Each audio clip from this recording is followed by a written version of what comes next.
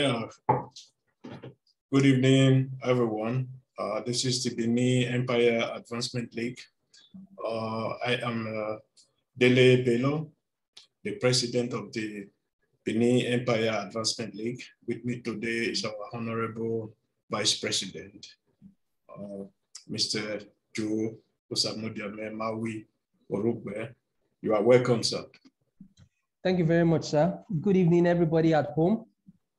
I hope you all are having a good time, and I hope your day went well. You're welcome to another edition of the Benin Empire Advancement League conversation. Thank you all for staying tuned to our broadcast. I hope by the end of the day, we would all have something to, learn from all what we're going to be discussing today. Okay, Mr. President. Yeah, thank you very much, Honorable Vice President. Today we are going to be discussing about politics and other issue that is affecting our society today. We all know the local government election is coming. We can see a lot of posters in the internet, in Facebook, and everywhere you look in our cities today. You will see everywhere the posters of the candidates, of those people contesting for the election, for the chairmanship and the local government councillor and others. We will be giving our people a little advice due to our own experience in this field, especially what happened in the last election, in the past election we were holding in Nigeria.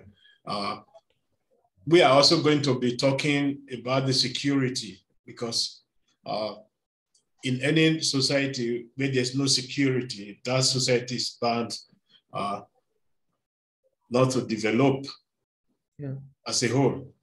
So in Nigeria today, we can see what is happening with the banditry, with the ESN and the ISWAP and other Boko Haram and other say armed robberies and others that is really dealing with our people seriously. So we're also going to be talking about that. Should I start, Honorable Vice President? Mr. President, anyone? Okay. Yes. In Edo State, we can see the posters, election is coming. My own advice for our people is somebody must not be related to you to vote for him. Somebody must not be your friend to vote for him. I think we should start voting our people due to the job they have been doing, the good job they have been doing. Not just because somebody is popular, we started voting for him. At the end, he mess everything up. We can see in most of our local governments today what is going on in the councils and others. How they has a contract with the cattle herdsmen and others, that our local government are suffering today from what the contract they sign with these people. And the development of our local government, we shouldn't just overlook it, and we should look at everything, what these people has been doing. Because I can see some old names in this list who has been in politics for a very, very long time. Even since I was born, there are still some lists there, some names that are still there. So we have to start asking ourselves questions. Why are these people always in politics? Are they born politicians, or are they gaining things from the politics they don't want other people doesn't know about? What have they done for the development of our own state? These are the questions we should be asking. Are these people really working for us? Because we employ these people. If we give them a mandate to be a councillor or to be a council chairman, We are giving them a mandate to work for us. We are paying them. Yeah. So what do we do? How do we control these people? How do we talk to these people? Is these people even familiar with us? Because I can see some names who are not even associated with this local government they are contesting for election. You know? I think most of the problem we are really facing in our election is that once we see money, once money is there, everybody will now forget that nominating these people, voting for these people, it will take another good 4 years before we can change these people if anything is going wrong. Because we see what is going on in the States today. It's like all our people are now saying, oh, had I known. So we shouldn't allow that to happen to us again. And at the same time, the election violence is always getting out of hand. And the policemen, the youth corps, and everybody that is assisting the government to conduct this election, it's like we are putting their lives in danger, you know, because these party people will organize talks to go and be fighting these people because of polling booth, what they call it, I think polling booth. Yes, please. Yeah, stealing polling booths, try to feed it with another list and others, another papers, voting papers and others. So all these things, we have to prevent it if we are, if we want a free and fair election. And my own advice for our people right from time is that we don't have to sell our vote. Your vote have to last 4 years. Give your vote to the best candidate. The candidate you know we can control. The candidate who has the feeling for us.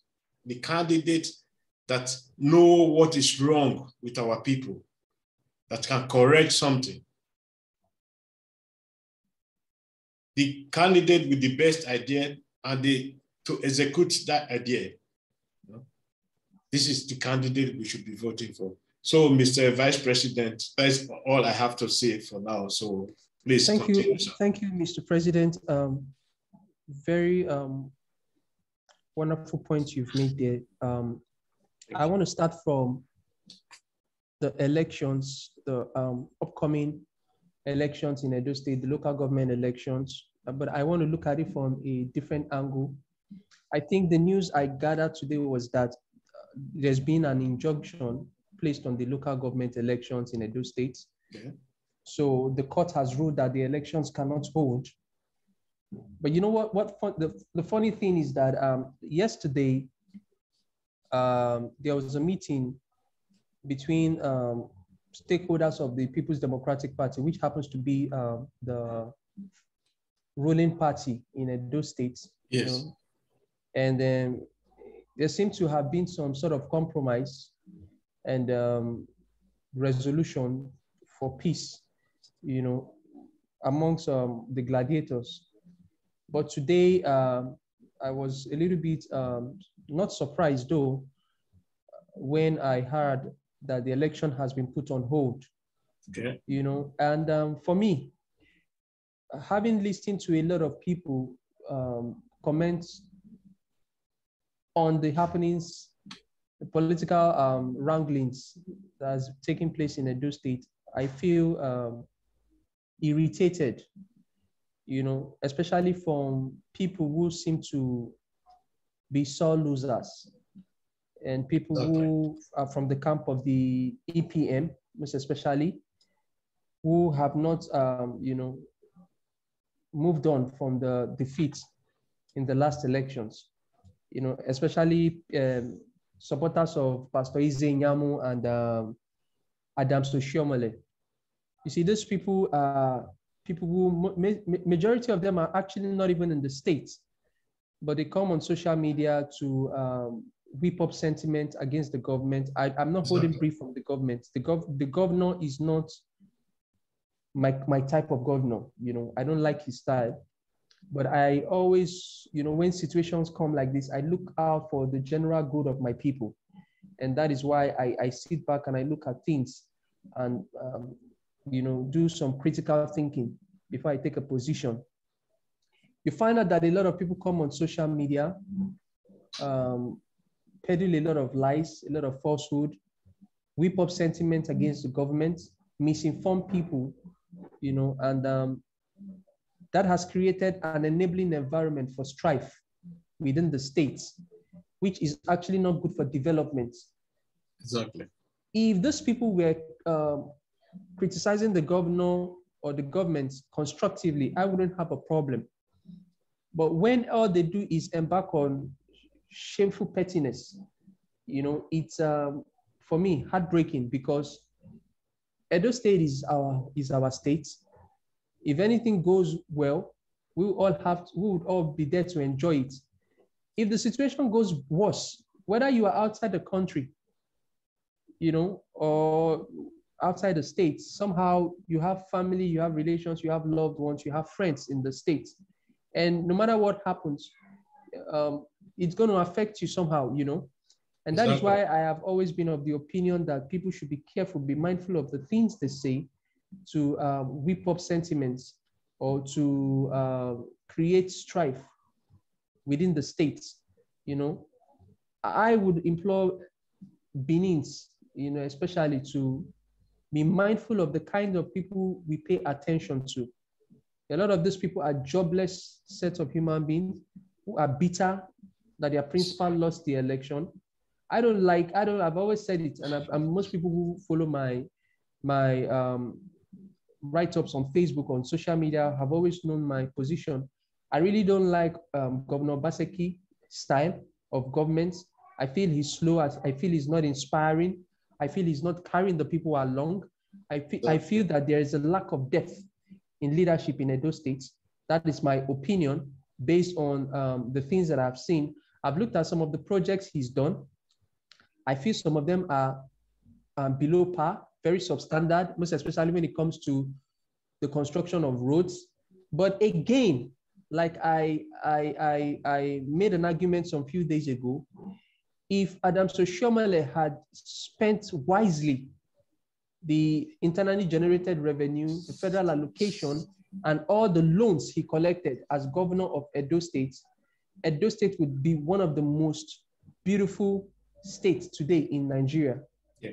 So there is the issue of accountability, and today I see people, defend Oshiomhole and say he's the best thing to have happened to Edo State. He's not the best thing to have happened to Edo State. No.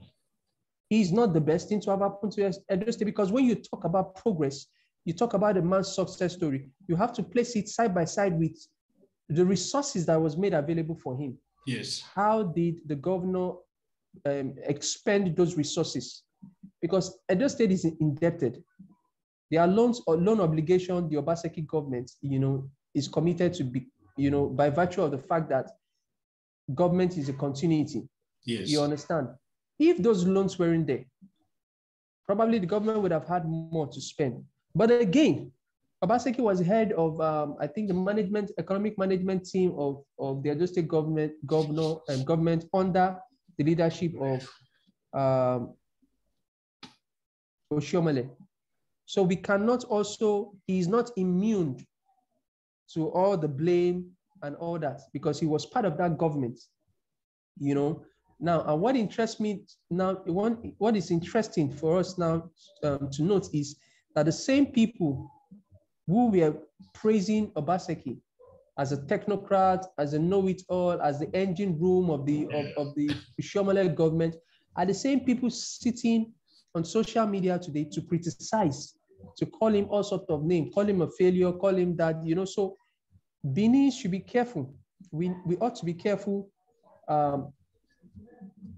and dissect the information that these guys are throwing at us, yes, so that we don't take decisions based on, ill information or misinformation, if I may use the right word. Yes. And also an advice for the supporters of Pastor Ize Yamu, the elections are over. You know, the gubernatorial election is over. You guys should move on. And if you want to criticize, somebody saying you should not criticize, of course, you are the opposition. You have to criticize, but you have to criticize constructively. You have to show that you have something in your brain.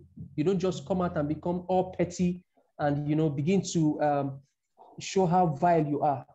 If you want to criticize, raise issues, raise them and show that you are intelligent. You know, at least you go school, you know, show the people that you are not a total waste. The pettiness, the childishness on social media is extremely too much, you know. And also to the governor, I had said something, the senior special aide to the governor on media or whatever, had, you know, contributed to one of our posts on her Facebook page, and I had told her that I asked a question, do you have a commission of information? And she, you know, responded yes. And I said, okay, well, if you have a commission of information, it's actually not working. Yes. Because the people are not carried along. The people do not know the projects that the governor has invested our resources into. We don't know what he's done. We don't know what he's doing. We don't know what he intends to do in the next 2 years. You know, the people are not carried along. There is a communication gap. And that is the reason why you have so many of these petty folks, you know, feeling that vacuum that, you know, that the lack of adequate information has created, you know. And so the government itself has to sit up when it comes to dissemination of information. And the government in the process of disseminating information have to give the right information also, because there's been a lot of flip-flopping, you know, and it just shows that in Nigeria as a whole, in Africa as a whole, there is a problem with leadership. Exactly. You know, the political class are not being sincere with the people. That is just what it is. And because the political class are not being sincere with the people, there is a mistrust.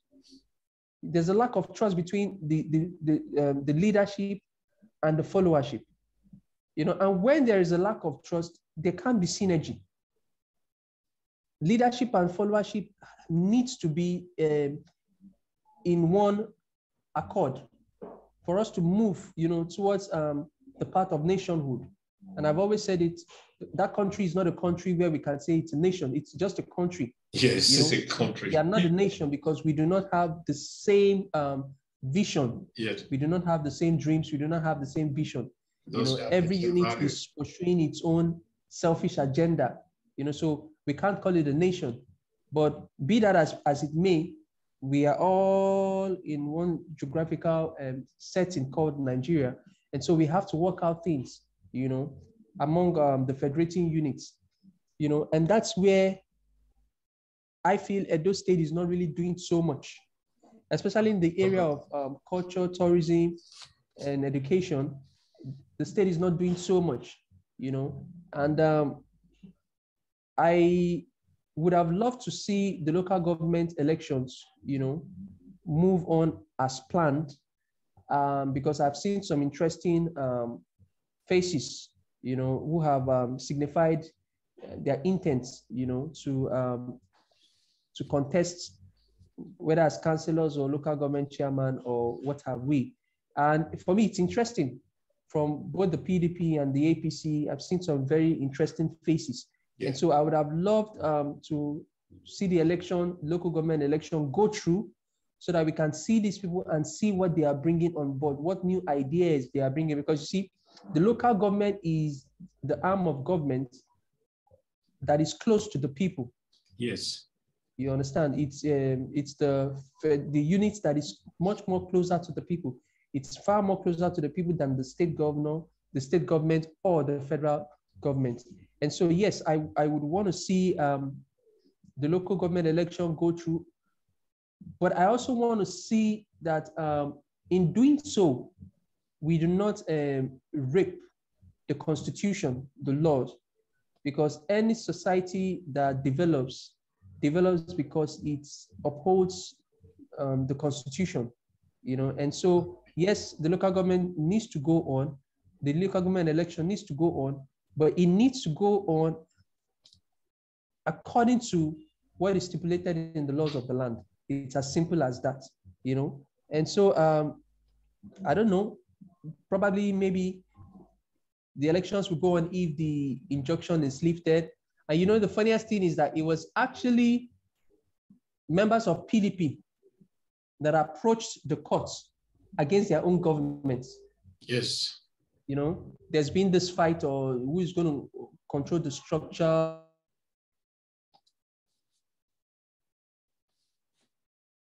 Okay, it's like we lost our contact to our honorable vice president. But let me just point out some issues that is really facing the election. As he was saying, we can see that from the party of the governor, from the PDP, there's a lot of misunderstanding between all of them. Okay, you are welcome back, sir. Oh, sorry, I think it was a network issue. Okay. Yeah, so as I was saying, there's this bad blood between the state officers and the state governments, yes. You know. And for me, I just think it's a battle of egos. You know, you have a state executive that has not been able to win elections until the state the governor decamped from the APC to the PDP and was able to win election for them. And of course, this is politics in Nigeria. Yes. There is no way I can be convinced that Obaseki was given the tickets without having to settle some grounds. You know, there's no way. I don't have an evidence, but I believe, you know, that's the issue. Now, before they gave the ticket to Obaseki, of course, I know that they already know who Obaseki was. Yes. You know, and so it is, for me, so funny when I see these people throwing all sort of things out in the air, and they are supposed to be seasoned politicians. You know, it clearly shows that they were just all about getting power. They just wanted to get power at all costs. They didn't, you know, tie all the loose ends. And that is what we are seeing today. You know, so governance has to stop because of politicking. And the question is, who is going to suffer for all this? It's the people of the states that will suffer. Exactly. Because when the governor is supposed to spend time, you know, rendering services, delivering his campaign promises to the people, he's got his own party executives who are constituting a stumbling block. You know, so governance comes to a halt, and you know, we begin to see party politicking in place of governance, and the governments, and the political party must understand that PDP members do not constitute 1/4 of the population of Edo State. No. They do not. And so any decision they are taking is affecting both the members of the PDP and people who are not even card-carrying members of the PDP, who probably, you know, are just neutrals, you know, and it is so unjust, unfair, you know, for such things to be going on. So the people have to suffer for your lack of discretion, because that is all I see, you know, and the PDP itself is becoming a distraction. Yes. It's becoming a distraction. The governor doesn't have enough time. There's politics coming in by 2023, and you're already distracting the governor. For instance, let us even assume today that Governor Obaseki fails, and this same PDP executives in the state level have their way through the primaries. What are they going to tell the Edo State people? What are they going to tell the Benins? Because you have made your candidate fail. Yes. on whose performance are you going to run your election? I expect these people to know all these simple things, you know. But of course, yes, that is a state where people always depend on election malpractices to get into power. So, you know, a lot of them are just not thinking, because if they are thinking, they should know that for them to retain power, one way or the other, it means that they must work to ensure that the governor succeeds, because it is based on the service delivery that you will go back to the people and say, okay, this man has succeeded. And Yes. so can you retain our party in power? But these guys clearly don't even understand what these things are. And I am baffled because we are Benin's. We are supposed to be intelligent people. Exactly. You understand? I'm baffled. But well, that is that for the politics in the states. And I hope the local government election goes on, because now the PDP has used its own wahala to affect other political parties. You know, I hope they sort themselves out and the election goes on. Yeah, on the killing, you want me to proceed on the killing, sir? Yes, sir, you can continue, sir. Okay, yeah, so on the killings and the violence in Nigeria, it's heartbreaking because every day it's one terrible news or the other. And you know, I want to zone my, you know, my focus, my attention to the Southeast. You know, the Southeast, because I think I spent so much time, you know, warning a lot of Igbos, my Igbo brothers, about the dangers of the Nnamdi Kanu's utterances and actions. Yes. But they didn't listen, because you see, the Igbo folks have an attitude. When they are doing something and you do not support it, they hound you, they insult you, they shut you down. Greatest enemy then. You become their enemy. And that is the problem. Today they are reaping the fruits of the vile utterances, the terrible utterances of Nnamdi Kanu. Today they are reaping the fruits of the lack of plan, because we have always said you have a right to secede. Nobody's saying you can't secede, but you have to do it the right way. Exactly. You have to cut your neighbors. You have to go out there, you have to lobby people. Even if, for instance, the Beninese don't want to join you today, if you secede, they are going to be your neighbors. And how would you be safe if your neighbors, you know, are not comfortable having you around? But they wouldn't listen. He sat down on Radio Biafra, you know, spewed a lot of hate, a lot of misinformation, distorted history, insulted people, created an enabling environment for violence. It is the violence that we are seeing today. Yes. And I have always asked my Igbo brothers a simple question. You say you want to free your people from the injustice of the federal government of Nigeria. How do you free your people? Is it by forcing them to be at home? You force these people to be at home, yet you do not provide alternatives for them. Yeah. They have to feed their families. They have to pay their rents. They have to pay utilities. You did not provide alternatives for these people, but you force them to be at home. Now, when these people try to seek ends meet by going out, you know, to engage in their daily activities to make some money, you kill them, you beat them, you humiliate them, you degrade them, you demean them. What makes you different from the federal government of Nigeria that you have been criticizing? Nothing. Even worse. Now, you said the Fulanis, the headers are your problem. Okay, the headers are your problem. You say they come, they take your farmland, they rape, they maim, they kill, they destroy. We agree. But what is the difference between what the ESN is doing and what the Fulani headsmen are doing?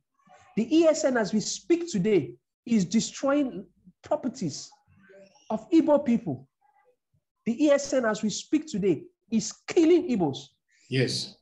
So a few days ago, we saw 3 ladies that were raped and killed, stripped naked and killed by these same people.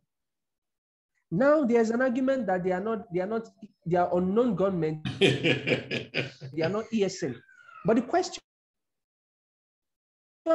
is, who created it? Is Nnamdi Kanu and IPOB. They created the enabling environment for this violence we see today to rear its ugly head. Now, the movement that has said that was set to liberate the people has further enslaved the people. And when we point out these things to those people, they don't want to listen because they do things based on emotional sentiments. Yes. And you don't lead a people based on emotions. You lead them based on sanctified common sense. And that is where this whole thing has gotten to, where you now have to see, you just check out what has happened. Almost 2 or 3 local governments have been attacked. The last one I saw today was set on fire. That property does not belong to the federal government. That property belongs to the Anambra people, your people. But you are destroying your own property. It just doesn't make sense. By the time ESN, IPOB, and whatever they call themselves, by the time they are done with the Southeast will be lacking behind another 20 years. Exactly. That is what they don't know. Because one, nobody is going to bring millions, go to the bank and collect loans, and come and establish a factory in a violent-prone region like the southeast of Nigeria. Nobody's going to do that. No. But these people are not thinking. Nobody's going to do that. Because if I am an investor, I want to invest my money in safe areas. I'm not going to invest my monies in places where I know some unscrupulous elements will come and burn down my factory tomorrow, or where I know that if I produce, my products cannot be purchased because the people do not have purchasing power. And you see, these are issues. When we raise these issues, these guys just wouldn't listen. No. You know, and for me, they must also understand that you have Yorubas, you have Hausas, you have Benins living in the southeast. When this violence begins to attack other ethnic groups, there will be reprisals. I think they must understand that. Because as a Benin man, I'm not going to sit down and watch some thugs hack a Benin man to death. I'm going to speak up. Exactly. I'm going to speak up for my people. I'm going to defend my people. And that is what we want them to understand, that they have to put a stop to this madness. Because they have started this whole thing. They don't even know where it's going to end. It's going to consume the region and they can't even see it. We already have so many problems already. The pipelines are being vandalized. Now we are told that 90% of our crude oil has disappeared. Yes. That is economic violence. We have the political, physical, socioeconomic violence, and terrible things happening in the South. And we have people who, instead of finding a solution by engaging in their mental strength and present a superior argument, no, they choose not to present a superior argument because they have none. Because they lack the ability to critically think. Yes. Simon Ekpa is sitting down in Europe and he's burning down the Southeast. And these people think that he's doing them a favor. No. He's not doing you a favor. He's enslaving you. He's destroying what you have labored for. He's killing your children. Do you know how many? Let us look at the records, Mr. President. Yeah. In the past 6 months, several illustrious sons from the Southeast have been killed, not by the DSS, not by the army, by their own people. We know of how this woman died. Her husband was murdered, broad daylight. Yes. This is a beautiful woman that every Southeasterner should be proud of. She died serving this country. In fact, when she was serving as the head of NAFDAC at that time, it was the same majority of the people who hounded her were her own people. Yes. Because they were the ones involved in illegal importation of drugs, bad drugs, and production of substandard products that were destroying the people. Today, among the youth today, we have a lot of youths who have kidney problems. Yes. Who have liver problems. And these things are as a result of the kinds of things they have consumed, whether it's drinks or drugs, substandard products imported into this country, imported into that country by criminal elements. Exactly. Who just want to have fast money. But that's the truth. But nobody wants to see things the way it should be. And that's where the problem is. And so the Igbos, the Biafrans, or whatever they call, they'll choose to identify themselves. Because you see, today you call yourself Biafrans, you go outside the country, you constitute a nuisance. When the government of your host country clamps down on you, you don't call Biafra government, you don't call Nnamdi Kanu, you begin to call the federal government of Nigeria. But yet you tell everybody that you are Biafrans, that you are not Nigerian.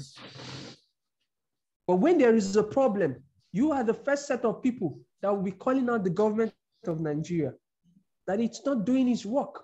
Yes. Meanwhile, you yourself, you are not a responsible citizen. You do not represent the country well outside the country. You've given the country a bad name, bad reputation.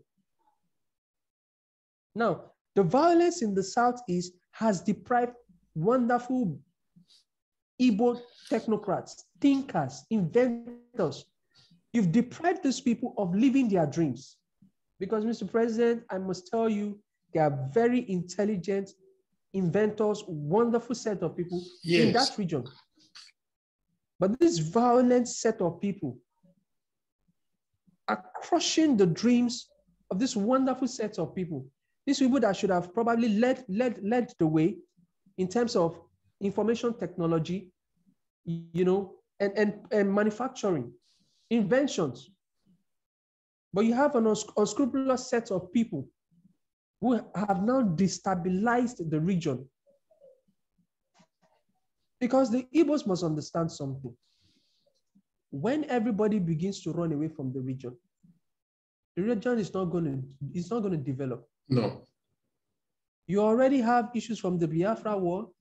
You already have issues from the political equation that has not been favorable to you.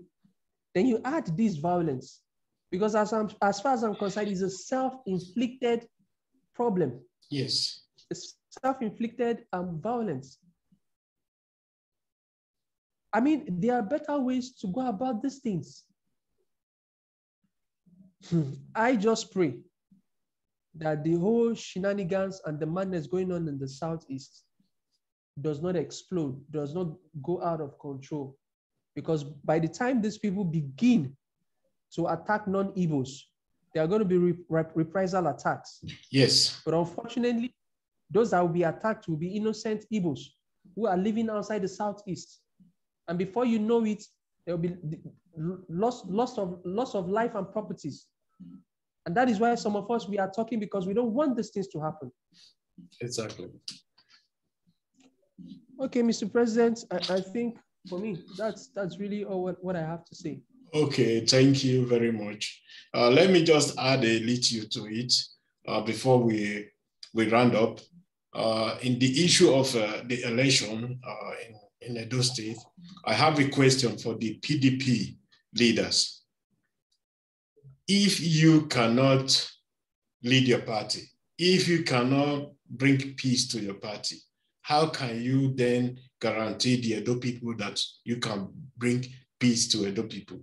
If you cannot rule your own party, how can you guarantee the Edo people that you can rule them? Exactly. This is a question for you people, and we are waiting for your answer. In the issue of the IPOB, I have been following the IPOB for more than 4 years now. And in so many occasions, let me say, there was a lot of threats coming to our own side during our time in the other organization from Nnamdi Kanu people and some other elements that was their followers in Europe, who were trying to make them clear that they are not bringing development to their own area, but they are bringing death to their people. And that is exactly what is happening today. Yes. Because when I listened to the interview from Dele Momodu with Nnamdi Kanu, I understand fully what these people was up to. You know? And that is why today, when I look at Dele Momodu, I don't really look at him as a great journalist, to say the fact. At all. Somebody who was just influenced within few minutes, without taking back, coming out the next day to be telling people, these are so intelligent people. Is this the intelligent people we are seeing here, killing their people? This is not intelligence. This is destruction. Yes. When I was very young, I can remember my father used to go to Onitsha, go to Aba, to buy things, to sell. So this was the time redeveloped area, one of the most developed area in Nigeria before. Even after the war, after the whole suffering these people went through, they were able to come back to do something for themselves. And now people are just waking up again and start destroying all these things that those people has achieved. Because we cannot see the reason why Nnamdi Kanu, Semo Ekpa, and other IPOB elements destroying all these things. Now you said you want to help your people. Is it debt that you are bringing to your people that will help your people? Is it this destruction of their properties that will help their people? If you want to have a revolution, there are many ways to have a revolution. You have an economic revolution. Exactly. You have a technological revolution. Igbo people has this. I think this would have been the best way the Igbos should have go to show example for other Nigeria. This is what we can achieve when we go on in such a way. But the problem is also there. We cannot put the whole blame of the whole situation on the Fulanis in the country. At all.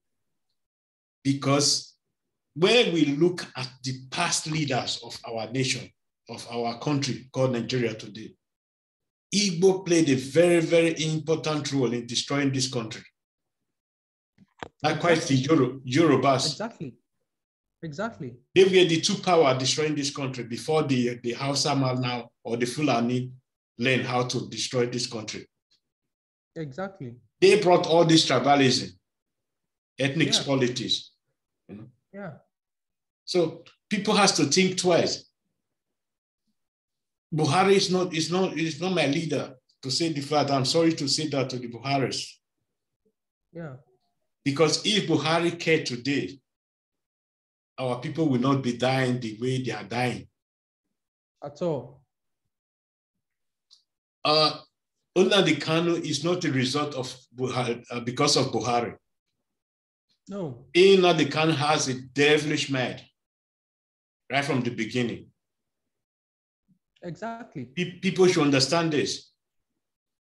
The issue of Fulani herdsmen was just a pretext to do what he was always wanted to do, wanted to do in their region. We saw this. I saw this when they were grouping in Edo State. We know we have to push them back. Otherwise, we will be having the same situation we're having today. But many people will not understand this. Because during the time of the demonstration or the riot that was going on, where the whole prison was being attacked in Benin, this was not the job of the demonstrators or the rioters. This was the job of the ESN. So we know all this, what they were trying to do with our state. That's why we are still coming out today, because we have seen the signals. If the military failed in Southeast today, we are going to bear the consequence, because the refugees that will be coming to our state, because Cameroon will not allow them in. They will be coming to our states. So we have to be prepared for all these things, because we should not give them the opportunity to start attacking us again, because we know what Nnamdi Kanu is up to. If somebody, maybe if had used wisdom, the Igbo freedom he's preaching today would have been achieved.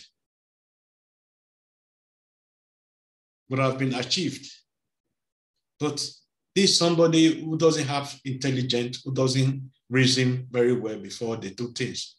Because everything is not done with power. Everything is not done with gun. But when you sit down with other people and think, then you will now realize there's other solution that other people can also reason, not just only you. Our message for Simon Ekpa today, please, we are pleading with you. Stop killing our people in the East. Stop killing our Igbo brothers and sisters. Because this is not the freedom you are bringing to our people. This is not the peace you are bringing to our people. And there's also a question for you. Is this the peace you are bringing to your people? Is this the freedom you are bringing to your people? You sit down in Finland, you sit in the cold, because like your heart is all cold as just as the weather in Finland is. Otherwise, somebody with a reasonable brain will not be doing what he's doing to his people now.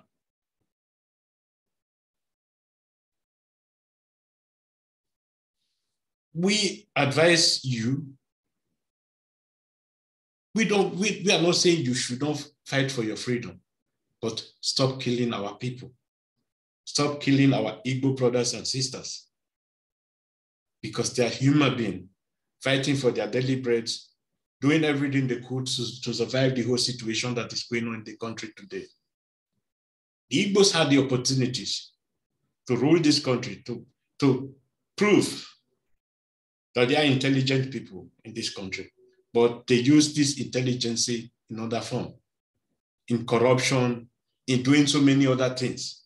Not all, but many of them who were in power. We know that today, this ethnic politics that is going on in Nigeria was not invented by the Fulanis. The Fulanis, they inherited this. The Hausas, they inherited this ethnic politics. When I think back during the Western region, what Obafemi Awolowo was trying to do, then you will understand what is going on in Nigeria today. Trying to impose themselves on other people. That's exactly what is happening today. If Nigeria, if there was no country called Nigeria today, I think we will also still be having the same problem within the Igbos. Because what I know, Igbo is from different tribes. There's still going to be this problem. This problem is not just from Fulanis alone. This is a problem you created for yourselves. Now the Fulani herdsmen left Igbo land, or part of Igbo land, but we still have rape, we have murder, we have armed robbery, we have everything. So you cannot be putting this blame on these people. It's not just only in Igbo land. We can see when some the Igbo, or what they call it, was also trying to use the same system in some part of Western region. We saw what happened. A lot of violence. You cannot come out today and say, these people, they are so peaceful, they are so this and that, intelligent. Intelligent people doesn't do that. We can see the situation between Russia and Ukraine today. This is not the art of intelligence. The money using to buy all these weapons, if invested in technology, how do you think these people will feel? Or the ASN, if they stop buying arms and ammunition and build a company in Igbo land, I think they will be able to employ more than 100 people rather than buy gun for 100 people or 2,000 people to go and fighting their own people. So we have to start thinking intelligent. Although there's a different stage of intelligence or different type of intelligence, but in this area, this is very, very poor of you people. We have to say this. And this is what I've been saying to you people, and I will continue to say it. You are not bringing freedom to your people. You are bringing death to your people right from the beginning. I told Kanu this. I told many of their leaders who called that period, told them this. To my own state, Edo State, I'm pleading with you people. The election must be peaceful. Nobody should lose his life because of election. Nobody must go to the hospital because of election. Let us show example as number one peaceful state of the country. We mustn't vote anybody by force. This is our fundamental human right to vote who we want to vote for. And we can also see that during this election, a lot of gift is coming out from every corner. This is a gift for that. This is a support for that. This is out of corruption. I think the state government have to make a law or provide a regulation or something that will minimize the amount of gift people should be giving out during this election. Because giving out gifts to communities, giving out gifts to people, what they call support, this is an act of corruption. This is an act of corruption. So we have to start stopping all these things. Go out there without any gift, without anything. Campaign to your people and tell them this is what you can do, this is what you have been doing, and let them listen to you. And not by presenting gift, presenting all this unnecessary support you are calling support or whatever you call it. That is very, very wrong. Completely wrong in an election. You don't have to influence somebody to vote for you. Let his might come out to vote for you because of what you have done and because of what you are doing. Not because of amount of gift you have given out. So I would like to stop today. We are inviting all the candidates because we want to do some question and answer with these candidates. So if you are ready, then try to join us. And we are going to be setting out dates and all that to interview all these candidates. So thank you. That's it for today. Sorry, our vice president had to leave earlier because of the network problem he was facing. So I say good day and have a nice sleep. See you tomorrow or Sunday. Thank you and have a blessed day. Bye-bye.